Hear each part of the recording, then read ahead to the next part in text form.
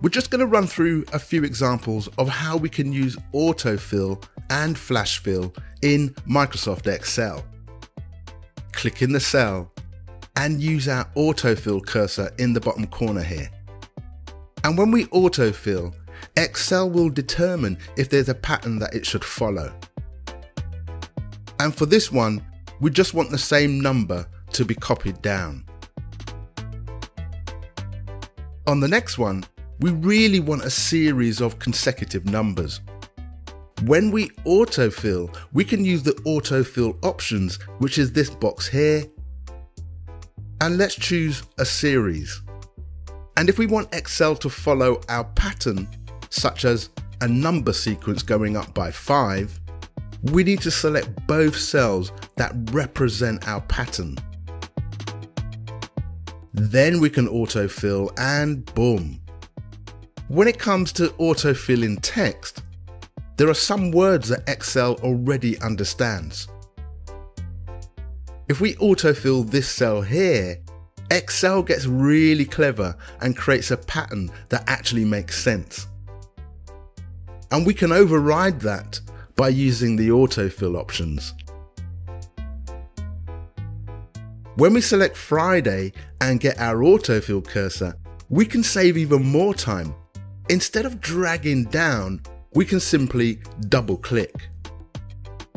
For our custom column, we want Excel to follow our pattern, which is every 2 months. Select both cells before we autofill.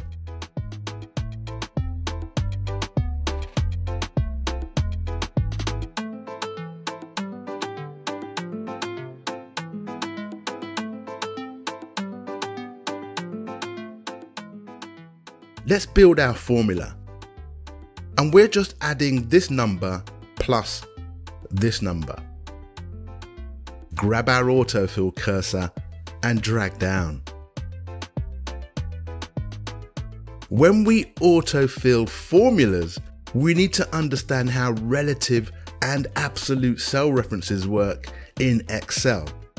And there is a dedicated video on my channel that covers that very topic.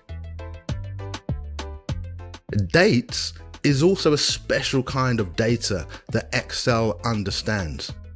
On our first date, we want the pattern to increase the date by 1 day at a time. On the second column, we want to increase by 1 month at a time. We can use the autofill options to change the pattern. And we can do a similar thing for our third column to get the pattern to increment by 1 year at a time.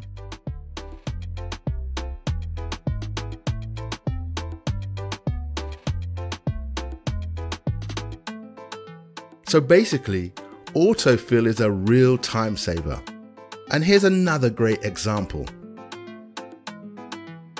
Select all 3 cells, get our autofill cursor and drag down. Let's have a quick look at Flash Fill and what is the difference. With AutoFill, we have the option of changing the pattern after we autofill. This makes it a lot more versatile.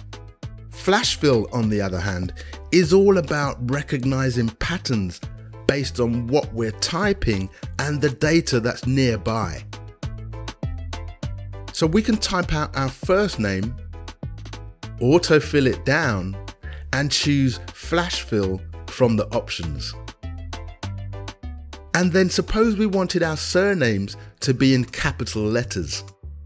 We type out the first surname as we want it to appear, autofill down, and choose Flash Fill. And if you agree that Excel is absolutely fantastic, do let me know by leaving your comments and I will look forward to responding. In the meantime, we are done.